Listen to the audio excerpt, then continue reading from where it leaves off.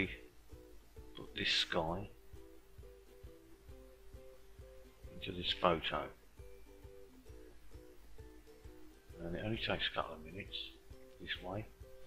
So go to the top layer where your sky is, put your sky as the top layer, change the blend mode to overlay,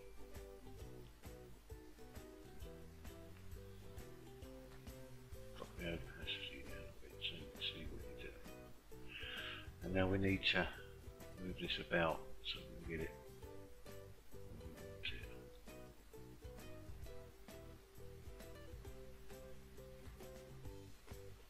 So, grab yourself a brush, big one to start with, and we'll put a layer mask on the top layer, painting with black just to get rid of all the stuff we don't want. So the opacity is up to 100%. This.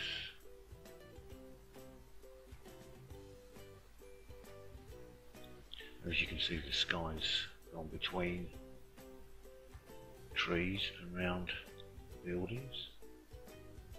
And we just make the brush a little bit smaller. Still painting with black, we just go along the edge a little bit just to smarten it up.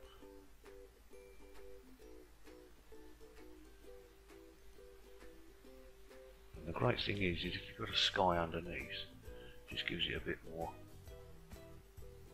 oomph. And then, well, if you miss anything down here and you want to see what have you missed, hold the Alt key down, just click on the layer mask, just grab your brush and just fill in black areas like so. Alt, click on the layer mask and it gets back again. As before, that's after. You don't get any halos, and it goes in between trees and whatever. It's just a quick going over when you don't want to bother cutting things out and that. Just use the overlay mode, layer mask, and a brush.